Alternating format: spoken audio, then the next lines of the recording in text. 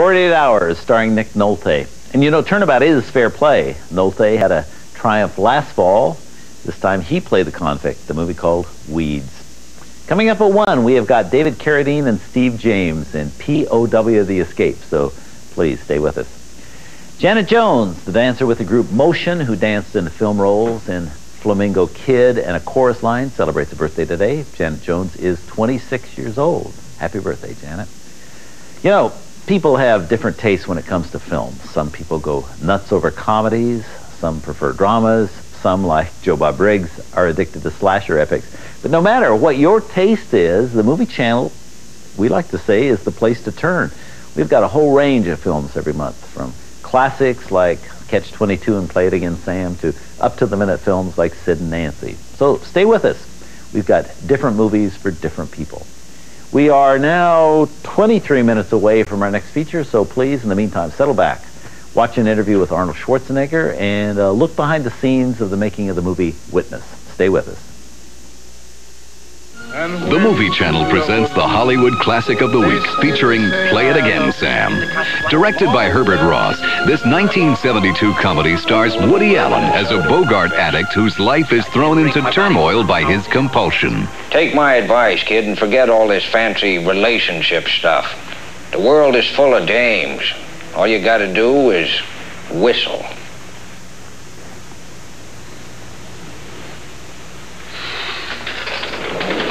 He's right.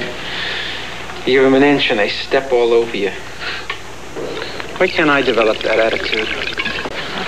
Nothing a little bourbon and soda couldn't fix.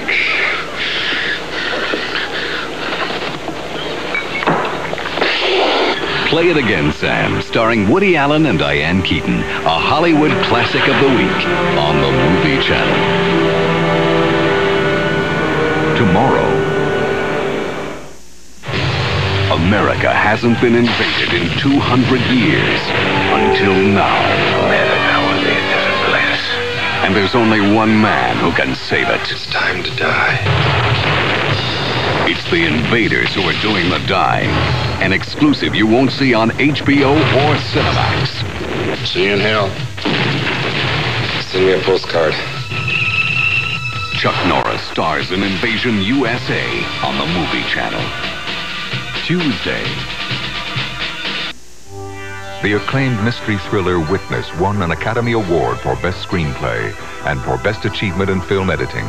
Co-stars Harrison Ford and Kelly McGillis talk about the unusual experience of making the film as the Movie Channel goes behind the scenes.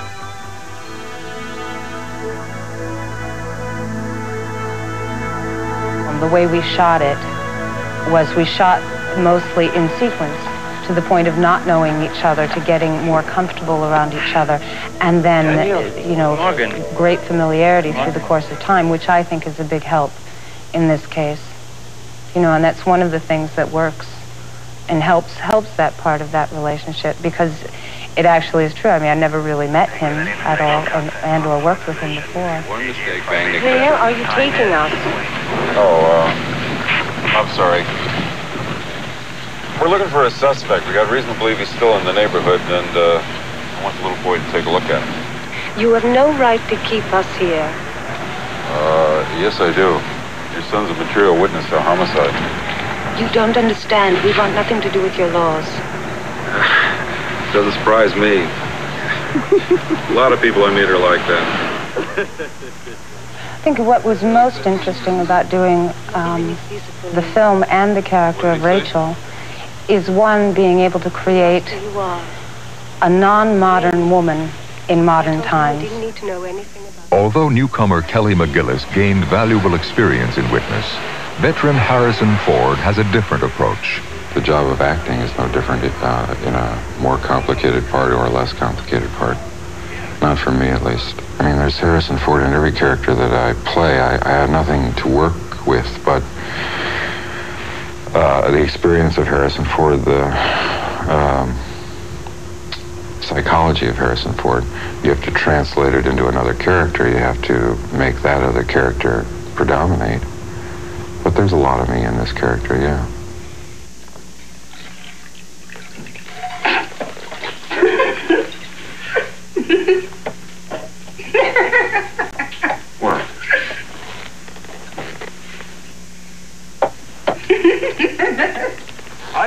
John Brooks. You better get going. Hurry up, John Brooks. My gun. I need my gun.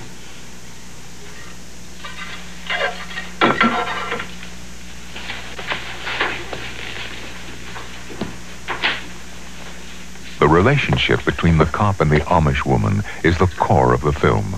But is such a relationship plausible? Well, let's talk about this, the believability of it, honestly. You look at a man like Harrison Ford, he's very attractive. He's very, to me, he has animal appeal. You know, I mean, he's aesthetically nice to look at. And I think in the reality of it, here's a young woman who's just lost her husband. She's not all that old. She's in her mid-20s. I mean, she's very still alive and feeling things.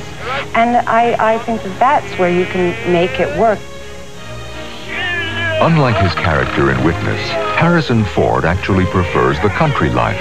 I still pound nails on my own projects, yeah. It's an attempt at maintaining sanity. It's something more than that. It's, I think it's the life I really would prefer to live. I don't like cities. I prefer the country. I prefer the simplicity of the life I live up there. And, but at the same time, I mean, I acknowledge that I need the jazz and the excitement of work in the city every once in a while as well. Witness, starring Harrison Ford and Kelly McGillis, this month on the Movie Channel. It's January, it's Joe Bob Briggs, and you know what that means. The new drive-in theater schedules are out. And here's what we got. The Happy Hooker, the movie that asked the question, would you pay to do it with Lynn Redgrave? Hard Bodies. They're hard, they're bodies. That's why they call them Hard Bodies. The sleaziest film we'll show in '88.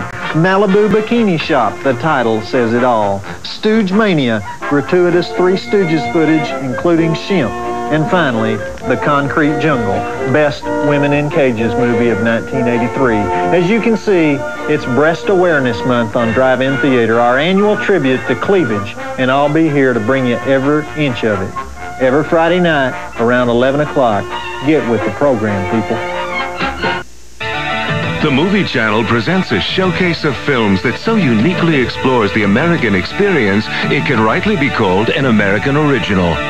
While A Great Wall may seem like an odd choice for an American original, the movie has carved a place for itself as the first fictional feature-length Chinese-American co-production to have been realized since the Revolution. I got tickets for a vacation. 1 month or even longer. How's that? It's a unique comic look at the social and cultural collision of China and America. A Great Wall, an American original on the Movie Channel. Coming soon.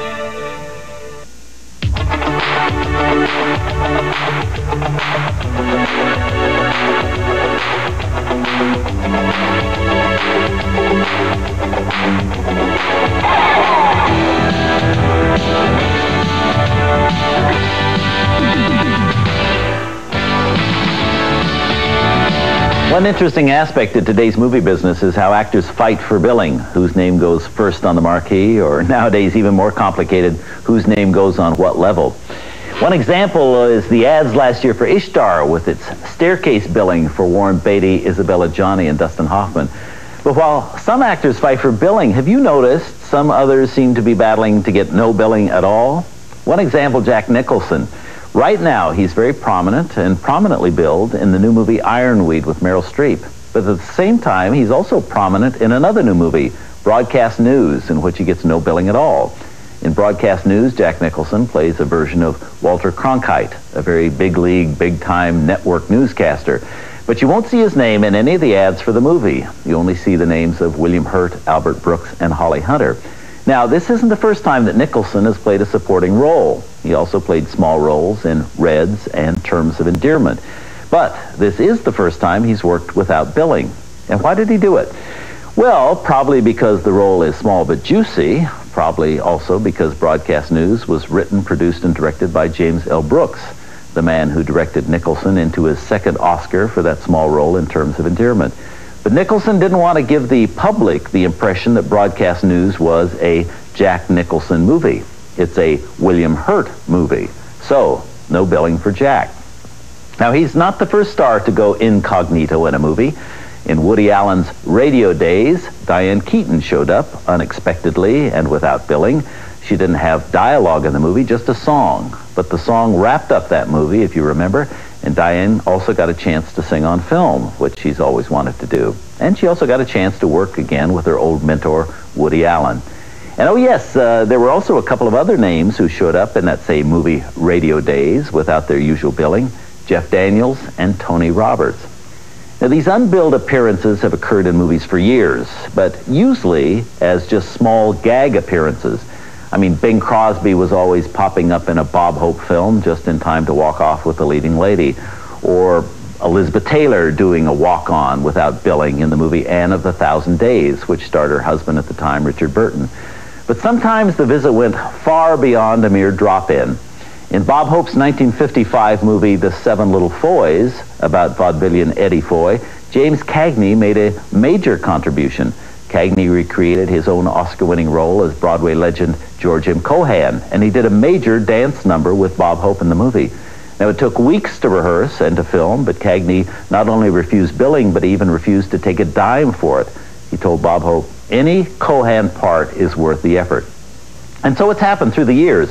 Some of our most prominent names have played juicy roles, large and small, in films, but you won't see them credited necessarily in ads, in TV Guide, or when the credits roll.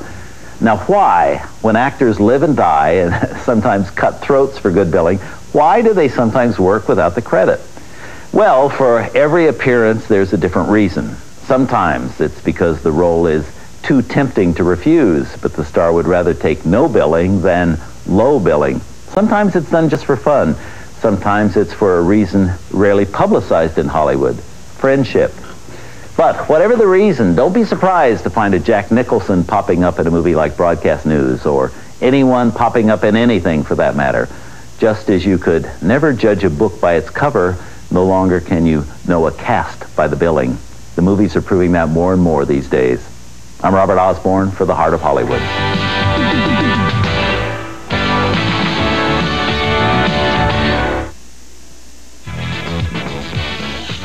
Stay tuned for a film short on the Movie Channel, The Heart of Hollywood. It begins as a nice enough day. Just a regular sort of a stay. But when push comes to shoves, these quiet old doves turn hawks, so stay out of their way. Arnold Schwarzenegger, Harrison Ford, Charles Bronson, and Chuck Norris wax poetic in 8 great action films during the Law Enforcers Marathon. That's interesting. Anything else? No, just be here on Saturday, January 16th, a day when justice will triumph over evil on the Movie Channel. Nice men. Here are the movies you can record this week on the Movie Channel's VCR Theater. Monday, Play It Again, Sam. Tuesday, Manhunter. Wednesday, Compromising Positions. And Thursday, Fire with Fire. Why bother with movie rentals? Just set your VCR timer every night at 3 a.m., 2 Central to the Movie Channel, the perfect VCR accessory. After retiring from professional bodybuilding as 5-time Mr. Universe, Arnold Schwarzenegger has gone on to prove himself a champion box office success with hits like Conan the Barbarian, its sequel Conan the Destroyer, The Terminator, Commando, and another recent hit, Raw Deal, which can be seen this month on the Movie Channel. When I retired from bodybuilding, I decided that I wanted to go after a new goal.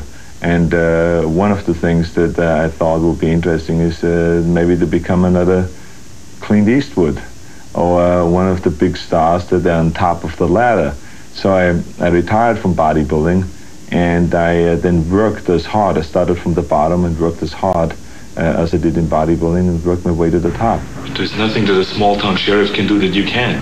I want you to get inside the Petrovita organization and tear it up. Who do you think I look like? Dirty Harry? Some critics scoffed at his heavy Austrian accent, refusing to look past his muscles and consider him a serious actor. But no one doubts his ability to attract and please a movie audience. I know I'm not the greatest thing since sliced bread when it comes to acting, and I worked my way up to the top.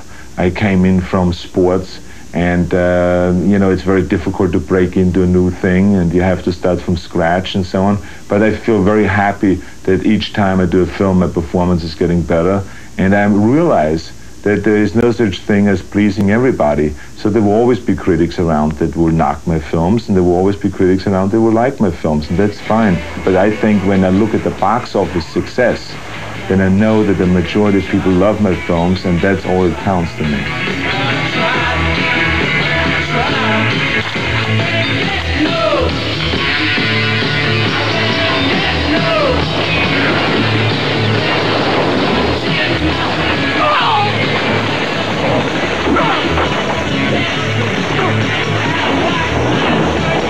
Arnold Schwarzenegger in Raw Deal this month on the Movie Channel. Before the wedding comes the jitters. The minute you get married, you start to drive each other crazy. Before the baby comes the anticipation. Is you is or is you ain't my baby. Just keep breathing, you can do it.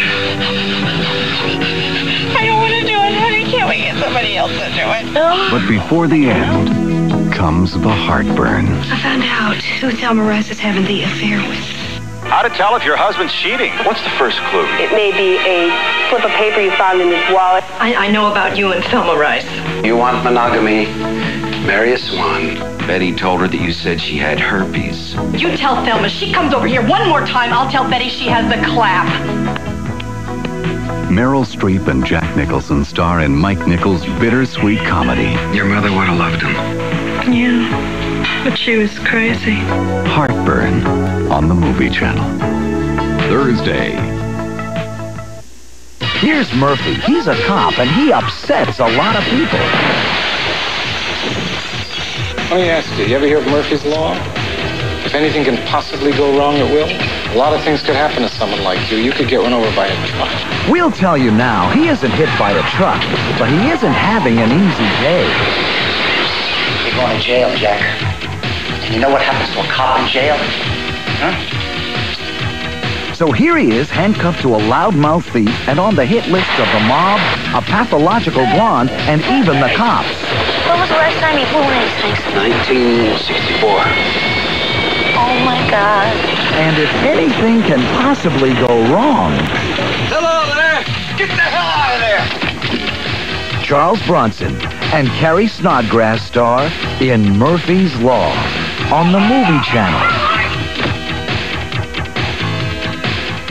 Friday.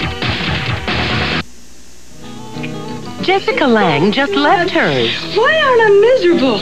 Diane Keaton doesn't have one. So you just tell me, what man is gonna love me? What man is gonna love me? Sissy Spacek just shot one. Men, you can't live with them. Lemonade? But the McGrath sisters can live without them. Would you like a Coke instead? Oh, so good to be home. I have just about had my fill of you. Trashy McGrath and your trashy ways. So how's your wife? Oh, she's fine. Going around with married men, shooting your own husband. Crimes of the Heart. Help! Premiering Sunday, January 17th at 9, 8 Central on the Movie Channel.